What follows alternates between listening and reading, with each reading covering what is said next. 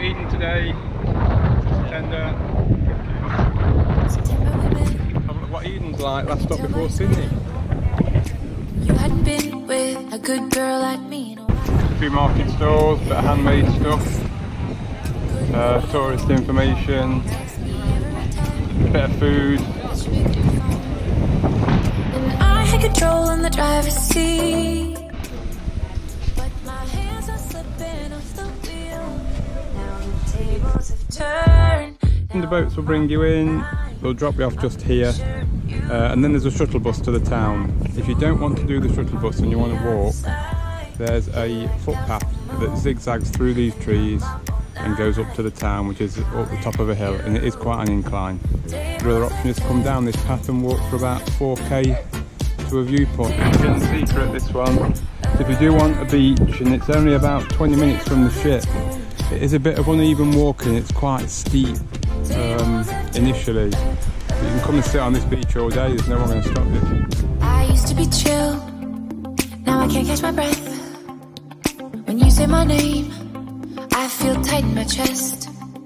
Can't handle the space, I need you here by my side.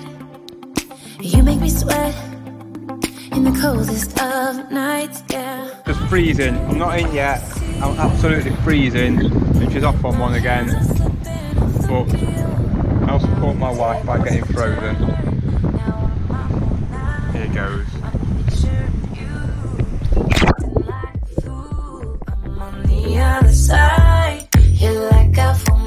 The two coffee shops and delicatessen. We have two chemists here if anybody's wanting anything from those. One over the side of the road, the Eden News Agency and Post Office. There's two op shops in the area on the road there.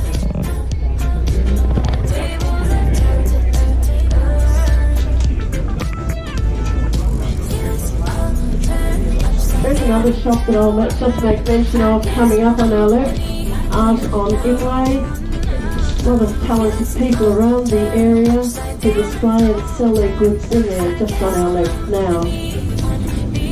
So this is our final stop before we go back to your ship, or to the wharf area.